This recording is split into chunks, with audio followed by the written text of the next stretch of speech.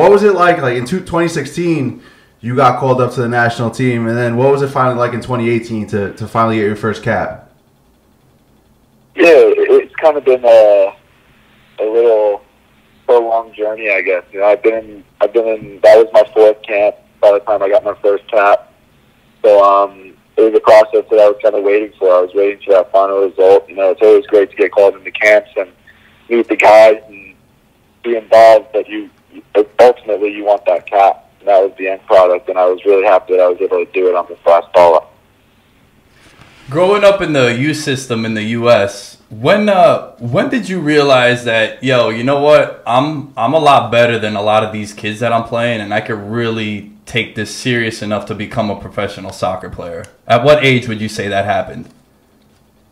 Yeah, I think for certain people it happens at different ages, you know, just the way you grow up playing and how it works when you're growing and everything. Because I was involved with national team when I was around 14, and I was involved until I was 18. So I think probably around 17 or 18 is the real age that I kind of thought that I could really play in college, and if I put myself in a good spot in college, that I could play professionally.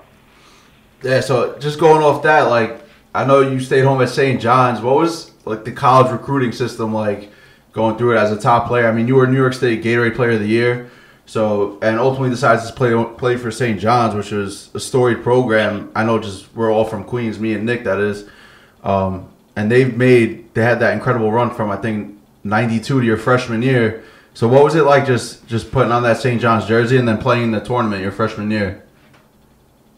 It was awesome. You know, I think St. John's is a school that kind of speaks for itself in terms of its history and its winning record, and especially under Coach Mazur and their success at producing good defenders.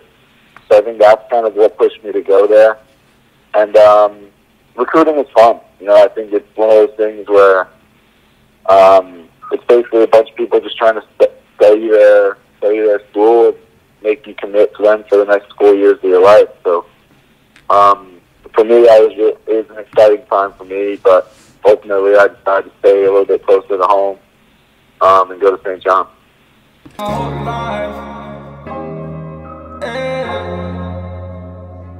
Did this shit my whole life.